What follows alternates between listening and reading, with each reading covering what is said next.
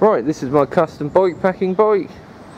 As you can see, it's got an alfine 8-speed hub on it with mavic rims on the front. It has the Shimano alfine hub, which is running up to some dynamo lights.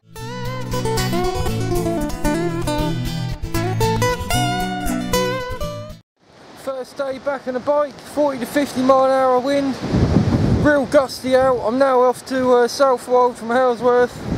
Behind me is the Queen Head Inn, a little public house and pub here in the UK. We're just going over to the Suffolk coast at Southwold. There's lots to see, and hopefully I don't get blown off my bike. But there's loads of fields and farmland and even some outbuildings that farmers own that have been flooded, and lots of interesting and disastrous things happened in the last few nights with all the winds. So let's get on and have a look what we see. Right, that's a bit dodgy. Lots of flood water today. Luckily none along the road, so this is only a little stream, only like a large dike type thing. When it's not flooded, when it's its usual summer habitat for fish, and I am actually yet to fish here, but yeah, this is all I come to see today. There's lots of flooded farmland and buildings, so let's crack on. I've just been cycling along these gravel tracks for about half an hour, 25 minutes, 30 minutes, something like that. Head on wind, absolutely full on head on wind. I don't even know if you can hear me. Oh, it's beautiful here in Suffolk. You must come and visit here one day if you haven't been here. And if you have been here, then you'll always want to come back. Just one of them places that's always lovely to cycle through. Plus there's no hills. Well, there's no hills, not compared to Cumbria or Scotland or anywhere. Anyway, back on the road. Nice little church we're in now. Not quite sure where we are, but yeah, just having a little rest and a little water break.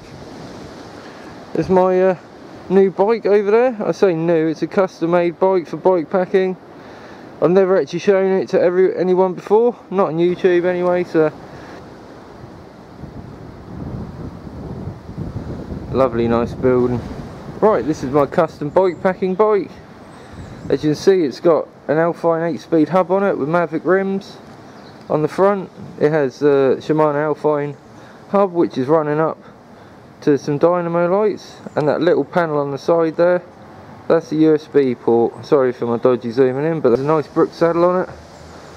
I like these brick saddles, but they are a bit of a bum acre after a while. Yeah, it's got Victoria Randonnier Pro tyres on it. Very nice. The forks are Kinesis CX discs, cyclocross discs. This does have disc brakes. It's my first bike with disc brakes, and I'm severely unimpressed with them. Just probably because this bike's been sitting around about, I don't know, 7, 8, maybe even 9 months now, getting on for a year anyway. I like these Elite bottle cages, they're quite nice. Ignore this, this is for a child seat, I will be taking it off. It's got a nice little backlight there, you can see it's still on a little bit.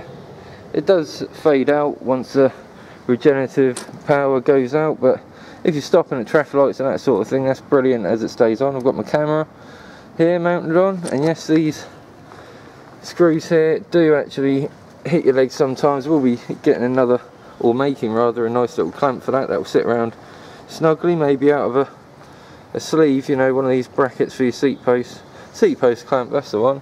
I might make a little GoPro mount out of one of them, it'll fit a lot better than that. But yeah, the main frame of this is an on-one Popentium, yeah, Pompetamine frame. It's an on-one Pompetamine frame, yeah, it's a nice little frame. FSA headset, FSA cranks. It's actually got a Thorn front crankset on this, front cog on this. These are actually reversible, so you can just swap them around if it gets worn, shark tooth too much one side. As you can probably see, the chain is a bit brown. I really need to change that chain to be fair, but looks, it's only been sitting around for a couple of months since last serviced it. But yeah, it's I'm not quite sure what I'm doing with this bike yet. As you can see, it's got trigger shifters. I love the alfine system where you can just stop wherever you would like. Well, before my bike falls over, you can just stop wherever you like and change it on the alfines, and you can change gear no problem. Just a little like quarter of a turn back pedal or something, just to make sure the clutch is engaged properly, disengaged properly. Everything's DIDO or FSA on this. As I say, kinesis front forks are done. On the alfine, it's very handy having these ones up the top here for the flat bars, because then you put a big roll mat or something inside without worrying about your quick shifting with the paddle shifters. If you have Shimano or SRAM red or something, you can't really sometimes change gear properly down a gear when you click it all the way in. So these are really handy for getting a nice full bag all the way across it. As you can see, these lights are here just for now. Don't really need them, but they're nice flashing lights for when I'm out on the road in the daytime or in the evening around towns and cities. But yeah, that's my On One Pentium, and yeah, thanks everyone for watching today. Till next time, stay safe, and hope the wind don't blow you over. Peace.